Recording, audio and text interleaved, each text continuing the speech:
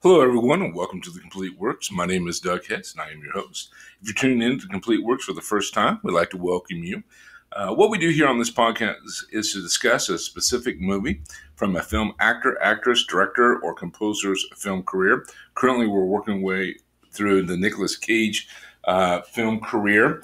And on this episode of The Complete Works, we're going to be discussing Spider-Man Into the Spider-Verse. This is a little bit different. Instead of an action movie with humans, this is an animation that we're going to be talking about. But we'll jump into that movie here in just a few minutes. If you'd like to find out more about the Complete Works podcast, what you can do is go out to film-book.com. Again, that's film-book.com by using the search term The Complete Works. You can also email us at podcast@filmbook.com. Again, podcast@film-book.com. Throw in the Complete Works in the subject line, or you can place in there Spider-Man Into the Spider-Verse. We'd love to hear from you and get your feedback on the show. If you like what you hear on this podcast, please hit the subscription button so every time that we do load a new podcast, it's automatically uploaded to wherever you get your podcast from. What we're going to do here is, like I said, we're going to be talking about Spider-Man Into the Spider-Verse. But before we jump into the actual film, I'd like to give you a little background information on the film, talk about the budget, production, talk a little bit about who's in the film. Then we're going to be talking about some trivia, some neat things that I thought that you would like to hear about Spider-Man Into the Spider-Verse. For this particular film, there is a ton of trivia or information that I was able to collect. We're not going to be able to get through everything because, like I said, it's just really a lot of information. And what I did was went in there and kind of took out some of the highlights, some information that I thought you might be interested in. Then we're going to do a quick synopsis of the film, and then I will give you my thoughts on it as well. So let's go ahead and jump in to this edition of the Complete Works. Again, we're working our way through the Nicolas Cage film career, and right now we're doing Spider-Man Into the Spider-Verse. It's an animated feature. The budget for this was approximately about $90 million.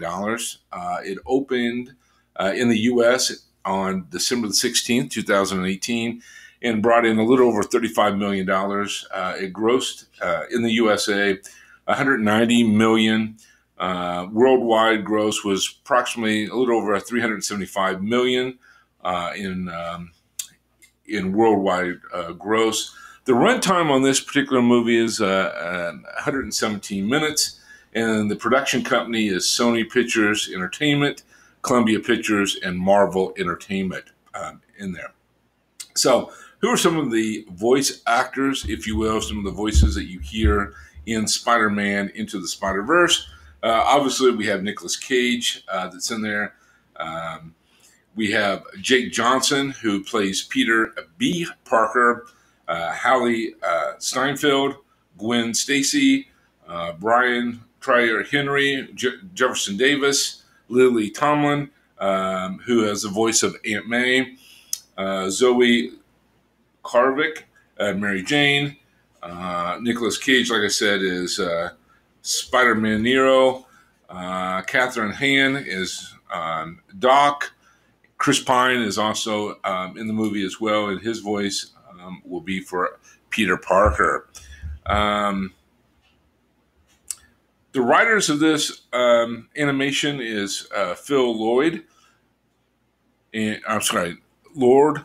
Lord. He's a screenplay, and Rodney Rothman is this screenplay as well.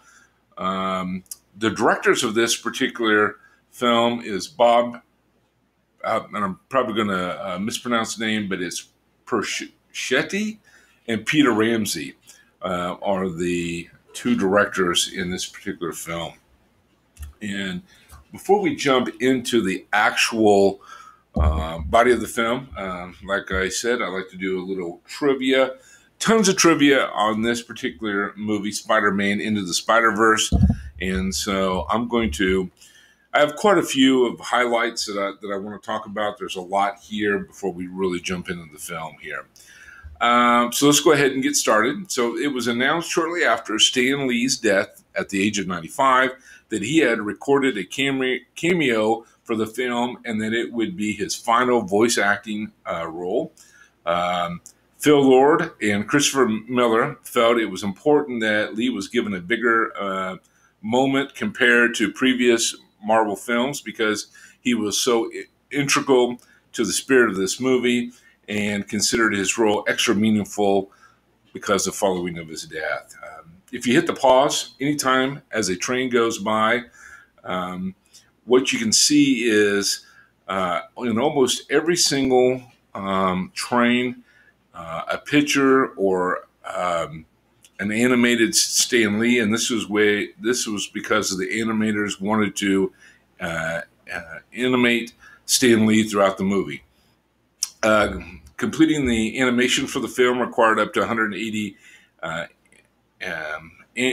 amateurs. Woo, can't even talk tonight. And the largest crew ever used by Sony Pictures Animation for a film. The film was dedicated in memory of Spider-Man's co-creator Steve Ditko, who died on July 6, 2018, while this film was finishing production. However, this was not the only dedication, as we all know, as a month later before the film was released, Stan Lee died on November the 12th, 2018, and so the film was dedicated to both of the Spider-Man's creators. Phil Lord and Christopher Miller had a goal for the movie, and it was to inspire people to become heroes, inspire grown-ups to help them do it, and remind us all that you don't have to be bitten by a radioactive spider to do your part. You are powerful, and we're all counting on you. At the 52-minute mark within the film, the bagel text as the bagel hits the scientist's head was a joke pitched to an animator who really took it seriously and added it in, and everybody seemed to love it when they did that. Phil Lord described the Aunt May of Spider-Man verse as kick-ass and fierce. The filmmakers were actually thinking of Lily Tomlin for the Aunt May role when they were writing the script, so they were really happy when she accepted the role. Nicolas Cage was excited that the directors let him have fun with the role of Spider-Man Noir. Cage said, "It's no secret that I like to play with different sources. It was fun to go back in time and pull a little Humphrey Bogart." Cage thinks that the movie will appeal to both adults and to older or old movies as the kids who want to learn more about them.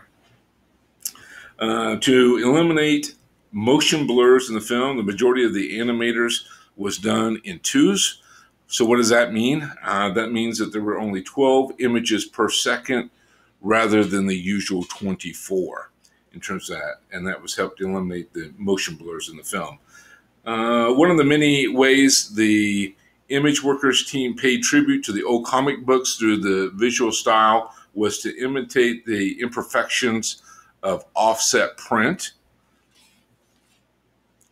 It was the first non-Disney or Pixar film to win the Academy Award for Best Animated Feature since Rango 2011, as well as the sixth non-Disney/Pixar film to win this award.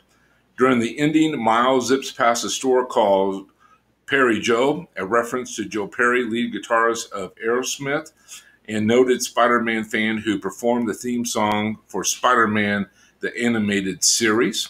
So a little shout out there to Joe Perry. Kingpin is the model after the Kingpin in Daredevil, Love and War, 1986 graphic novel. One day, Phil Lord and Christopher Miller was walking on Oliver Street, an outdoor marketplace in historical downtown LA, and they were stunned by the number of people in Spider-Man masks. This experience partially inspired the film's idea that anyone can wear the mask, which Stan Lee always said was true, that anybody could be Spider-Man. The Air Jordan 1 Retro OG Original Story sneakers were inspired by the ones Miles Morales wears in the film. Keep your eye out for Stan Lee's character. In addition to Miles visiting his store, Lee can be seen about town throughout the film, which is when Miles and Peter B. laid in the crosswalk. According to a recent Vanity Fair article, the filmmakers were already in London scoring the film by the time they had the idea to do a holiday track. Phil Lord didn't know that Chris Pine, who plays Peter Parker in Miles' universe, could sing at first. And so that was kind of a neat little surprise there. Production designer Justin K. Thompson learned how to draw as a kid by trying to copy the art that he saw in the comics. He also has been a Spider-Man fan ever since his childhood. They went through 70 or so different versions of how Miles would look when he would become invisible. Let's see what else we got here. Producer Christopher Miller describes the heart of the movie as this. One of the key themes of the movie is that we all have powers, and we all need to face up to our responsibility, regardless who we are or where we are born. With Lily Tomlin playing Aunt May, all 4 actresses to play her in the theatrical film has been Academy Award nominees. After Rosemary Harris, Sally Field, and Marissa Tomei, Tomlin was nominated for Nashville in 1975. The Blue Man Group is called the Red Man Group in the movie. As the Peter of Miles universe goes over his backstory as part of the film, he has distinctively blonde hair, and if you're paying close enough attention, blue eyes, letting the audience know that this universe isn't exactly what we're all familiar with. At the 1 hour and 23-minute mark in the film, the memorable, hopefully I'll get it there, shot of Miles falling, rising was written in the very first draft of the script as a stage direction. Among the logos shown for Columbia Pictures is a woman, a Western wear, shooting 6 guns. This is from the film Cat Ballou in 1965, starring Jane Fonda and Lee Marvin. The car ride with Miles in back and his dad driving was recorded with them sitting in chairs set up like a car to give them the proper dynamics. Let's see here. Golden State Warrior basketball legend Stephen Curry became a golf pro in Miles' universe, with a billboard taunting him as the golden boy of the sport. Truth is, in television, as Curry is an avid, talented golfer in the off-season in his own right. The comic book version of Prowler wears green and purple, but production designer Justin K. Thompson and team gave him an all-purple costume in the movie. They also added claws into that. The movie was announced during the 2014 Sony Hack. There's a billboard with Scarlett Johansson advertising Luce, an alternative universe version of Lucy, which was released in 2014. In Peter Parker's secret hideout, an array of Spider-Man costumes from various Spider-Man comics and video games are on display. And then we also know that Jake Johnson, who voices Peter B. Parker, in the movie, says that Phil Lord and Christopher Miller were a big reason that he wanted to be part of this project. Johnson says they were two of the most talented filmmakers working in the field right now. They are so innovative and smart, and when they tackle something like Spider-Man, you know they're going to get it right. This is a property that fans really love, so you want to make sure that it's in the hands of the right people, and also they love and care about it as much as the fans do. So a huge shout out to Phil Lord and Christopher Miller from Jake Johnson, who plays Peter B. Parker in the film. There is a Stan Lee Quote, after the first part of the credits, it reads that people who helps others simply because it should or must be done and because it's the right thing to do is indeed, without a doubt, a real superhero. The sneaker Miles wears in Nike Air Jordans 1 Retro High Tops. The sneakers Miles wear are Nike Air Jordans 1 Retro High Tops. Sorry about that. Can't even read my own writing, it looks like. Hallie Steinfeld says her character, Gwen Stacy, she's really just the toughest, coolest, smartest, and the most capable one in the room, and she knows it. The approval stamp on Miles' True Life Tales of Spider-Man comics are from the Cabin Fever production code rather than the Comics Code Authority. The film received a nomination for Best Animated Feature Film at the 76 Golden Globe Awards. And Tobey Maguire was almost cast as the older Peter Parker, but the filmmaker feared that the audience would find it too confusing. As we all know, that Tobey Maguire was in the Spider-Man movies. This was Nicolas Cage's second animated film released in 2018 after Teen Titans Go to the movies in 2018 as well. The film won the Academy Award for the Best Animated Film. Snapchat is still Peekaboo, and Google is still called Backrub in the film.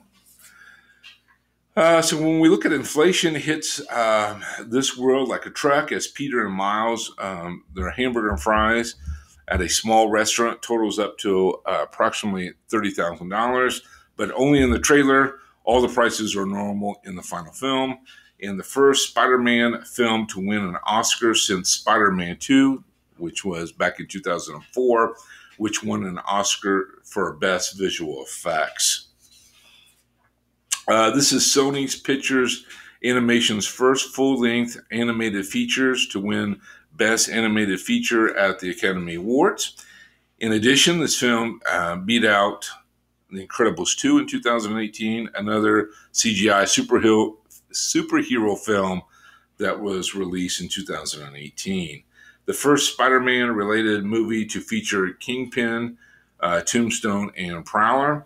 During the flashback sequence when Peter B. Parker, Jake Johnson, recalls his manager to Mary Jane, he steps on a glass at the end of the ceremony. Many viewers took this as an indication that Peter B. Parker was being depicted as Jewish, an interpretation that was later verified by the movie's co-director Rodney Rothman in his February 2019 interview by Jerry Miller in the Jewish Journal. The film was IGN's 2018 Movie of the Year. Miles, seeing that the Spider-Man of his universe had a costume with a cape, may seem like a brick joke, but it's based on What If, story about Spider-Man never becoming a crime fighter. When Miles buys the Spider-Man costume, a mask resembling a monster festival patron wore near the end of Hotel Transylvania 2012 is when that was released, can be seen. In the background of Gwen's reality in her Focus trailer is a poster advertising Clone College with Abe and JFK in similar positions to the poster for 22 Jump Street. Police vehicles aren't exempt from wearing register plates, as seen on Miles' dad's police cruiser. The lights on police cruisers flash in red and blue instead of red and white. A PG-13 version of the film was submitted to the MPAA, but was never released due to a dispute. The film held its premiere at the Regency Village Theater in Los Angeles on December the 1st, 2018, and it featured a tribute to the late Stan Lee. It was the second film that was ever based on a Marvel Comics to win the Academy Award for Best Animated Feature. The first was Big Hero 6, back in 2014. With his role as the voice of Peter Parker, Chris Pine becomes the fourth Chris to play the Marvel hero on the big screen after Chris Evans, the Human Torch, and Captain America, Chris Hemsworth, Thor, and Chris Pratt as Star-Lord. This was Spider-Man's animated feature film debut. This was Marvel's first animated feature film. Let's see here. The Peter in Miles universe has blonde hair instead of the usual brown. This was Peter Ramsey's first co-director credit in his first after Rise of the Guardians back in 2012 from DreamWorks Animation, which also starred Chris Pine. And we'll just wrap it up here with a few more trivial nuggets. Catherine Haynes' second villain role after Hotel Transylvania 3, Summer Vacation in 2018. This is the first Spider-Man film since Spider-Man in 2002 to feature Norman Osborn as the Green Goblin. Co-writer Rodney Rothman became co-director in late 2017 as the film entered post-production. This was the 19th theatrical film production by Sony Animation. Chris Pine, who plays Peter Parker, Spider-Man, is twice referred to as Spider-Man more than a decade earlier in the 2006 movie Just My Luck. Like I said, it was released in 2006. This film cast 2 Oscar winners. One of them is Nicolas Cage, and 2 Oscar nominees, Haley Steinfeld and Lily Tomlin. And we'll give you one more here to kind of wrap it up. This was Jake Johnson's third animated film after the Lego Movie 2014 and Smurfs: The Lost Village 2017, the latter of which was also from Sony Animation. So a lot of trivia. There's a lot more that I could have provided on this particular film. Just because of time, I wanted to kind of give it, cut a lot of it out. But like I said, I could have provided a lot more on that. So let's jump in and talk a little bit about this film. And like I said, we're talking about Spider-Man Into the Spider-Verse.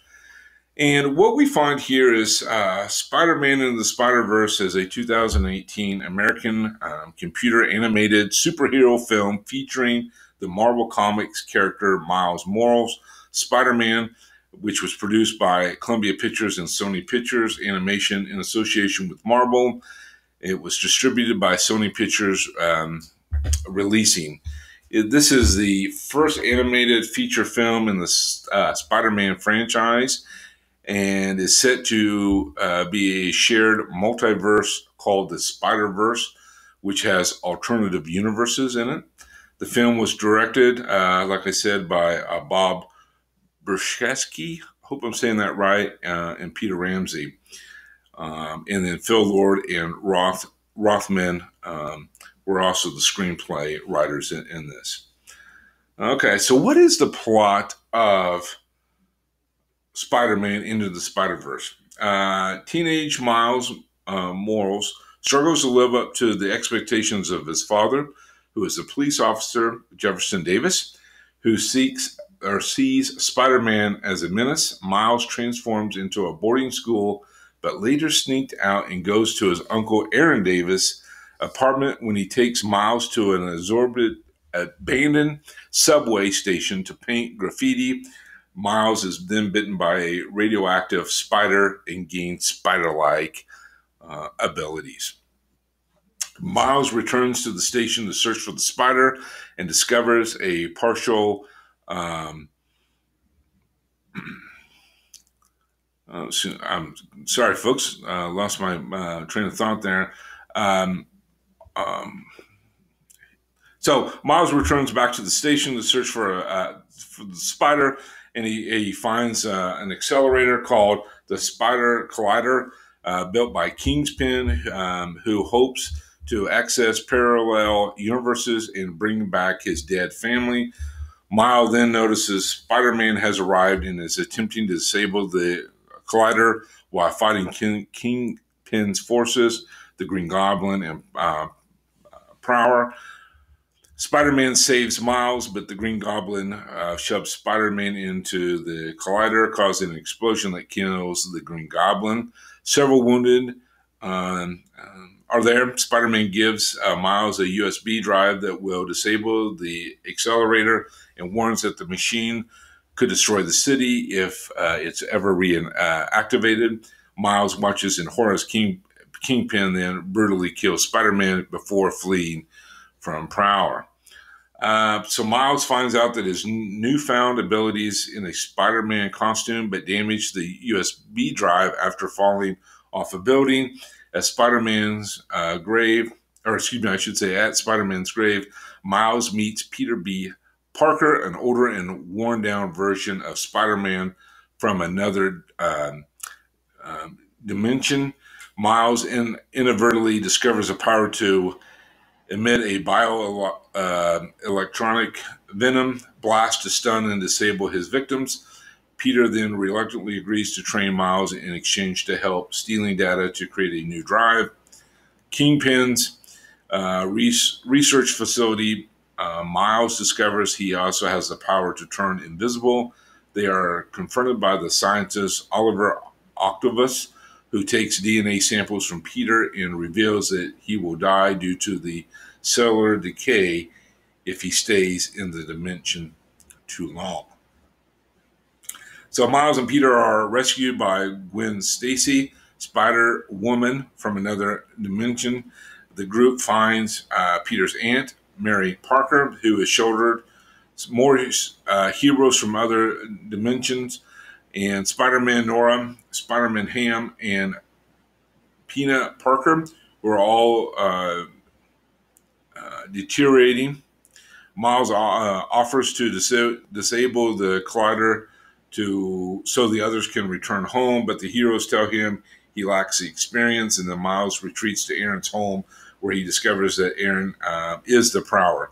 He returns to Aunt May's house, where Peanut has completed the drive. However, he is followed by Kingpin, Prowler, and a whole bunch of other evil individuals, leading to a brawl. Miles flees, but is captured by Aaron and unmasks himself. Unwilling to kill Miles, Aaron is mortally shot by Kingpin, and Miles flees with Aaron, but Aaron dies from his injuries. Jefferson sees Miles mourning over Aaron and concludes that Spider-Man has thus killed him in the process. So the hero regroups with Miles in his dorm. Peter restrains Miles with his webs to ensure his safety before heading out with his heroes, choosing to sacrifice himself by staying behind and deactivating the collider. Jefferson arrives outside Miles' door and, assuming he does not want to speak to him, apologizes for his mistakes. Miles then masters his powers and goes to Aunt May's, where he gains web shooters and repaints Peter's suit. He joins the superheroes and helps them defeat Kingpin's enforcement before activating the USB drive and sending them home. Kingpin's and Miles fight throughout the collider, attracting Jefferson's attention. As Miles is nearly killed, Jefferson realizes that Spider-Man is not the enemy and encourages him. So Miles paralyzes Kingpin with his venom blast and throws him at the kill switch, destroying the collaborator. Kingpin and his enforcers are arrested, and Jefferson recognizes Spider-Man as a hero. Miles then embraces the responsibility of his new life. Back at their home, Dementia, the heroes return to their lives. Peter prepares to fix his relationship with Mary Jane, and Gwen finds a way to contact Miles across the other dementias. So that was kind of a quick recap of the movie Spider-Man. I thought that Spider-Man Into the Spider-Verse Here's what I'll say about it. I am not a big fan of these types of movies. Not that there's anything wrong with it. Not that it wasn't well done. That's just not necessarily my cup of tea. I like to see live actors. I'm not a big fan of the animation. I'm also not a big fan of musicals. Doesn't mean that I don't watch them and they're not good. I would just prefer something else. So having that said, okay, give me a little slack there in terms of that. But overall, I thought that the film was fun. I think that Nicolas Cage is right on, that others will enjoy it, both young and old, in terms of that. Overall, you've got a star lineup of stars in the movie. Like we said, 2 Academy Award winner or Academy Award winners, 2 of them that were nominated. They do a wonderful job in the film in terms of the plot. Like I said, just not my cup of tea, but it's not because it's not a good movie. It's just not something that I personally enjoy. But Spider-Man Into the Spider-Verse, overall, I would say on a scale of 1 to 10, 10 being at the very highest, I would give it an 8. Obviously, it was an Academy Award winner. The only reason I wouldn't give it as any higher than an 8 is just, again, my own personal bias, which is kind of hard to take out of it. But I think it's a film that a lot of people will enjoy, both the younger and older population that would enjoy the film in terms of that. So it's definitely worth a chance to review, to watch. Like I said, Stan Lee, watch for some of his appearances in the film. And like I said, it is his last voice recording for a film before his death at the age of 95 in November of 2018 in terms of that. So we'd like to thank you for listening to this episode of The Complete Works. Work on film-book.com. You can just search under Doug Hess or The Complete Works. You can also find me on Twitter at HessDoug14. Again, that's HessDoug14. If you're listening to this podcast on iTunes or another podcast service, please rate and review this episode. If you are listening to this podcast on our YouTube channel, FilmBook Podcast, please like our video, subscribe to our channel, and leave us a comment in the comment section. Tune in next time when I review and analyze the next Nicolas Cage film. Thank you for listening, and we'll see you next time.